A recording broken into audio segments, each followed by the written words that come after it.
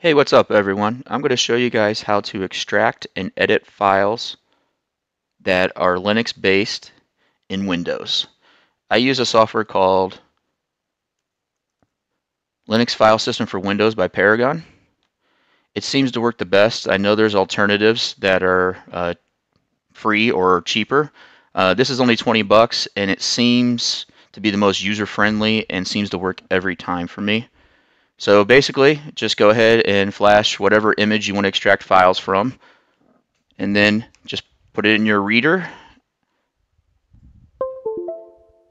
and it will automatically mount the Linux file system version in read-write mode. As you notice, it says that it's in a clean state. Since it is, you can go ahead and just click on the little folder and it'll bring it up in Explorer. You can also bring it up here as well, like normal, but I just do it from within inside the application.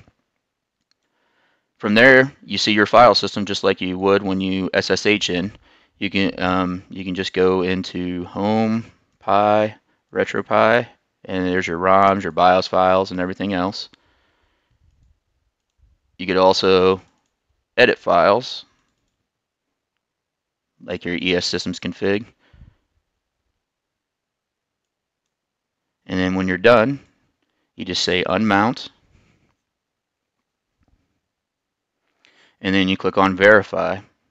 I do that just to make sure there's no file system errors, because once in a while you will see those. It'll automatically repair them. And then you can just eject the SD card like normal.